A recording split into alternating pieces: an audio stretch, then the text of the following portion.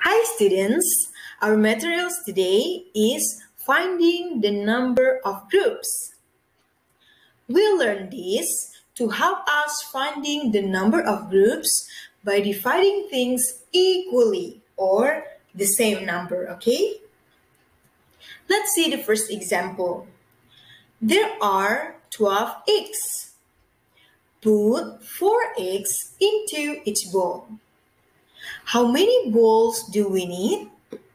Okay, students, here we have to find how many bowls that we need.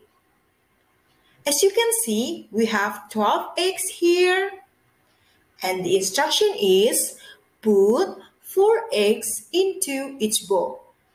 So, the first thing we have to do is take 4 eggs and put it into the first bowl like this. Next, we take 4 eggs again and we put it into the second bowl like this. Here we still have 4 eggs. It means we need one more bowl like this. Okay, we already done. You can count that we need 3 bowls, okay, or 3 groups of eggs. Let's see the second example. There are 20 marbles. Put 5 marbles into each jar. How many jars do we need? Okay, students, here we have to find how many jars that we need. Okay, so as you can see, we have 20 marbles here. And then the instruction is put 5 marbles into each jar. So let's take 5 marbles and put it into the first jar like this. And then take 5 marbles again and put it into the second jar like this. Next, take 5 marbles and put into the third jar like this. And we still have 5 marbles. It means we need one more jar like this. Okay, let's count how many jars that we need. Yeah, we need 4 jars. This is the last example.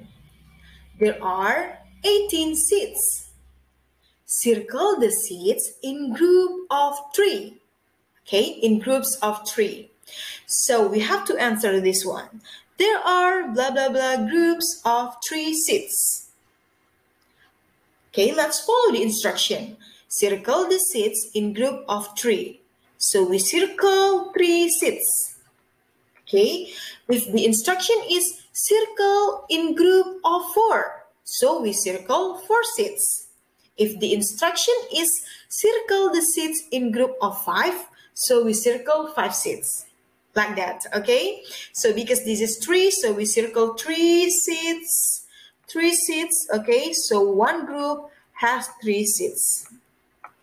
Now, my question is, how many groups are there? Great job!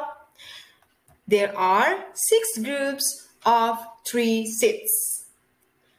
Okay, students, now it's your turn to practice.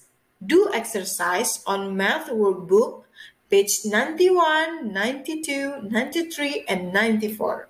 And don't forget to send the photos of your exercise. So, that's all for today. Happy practicing, my dear students.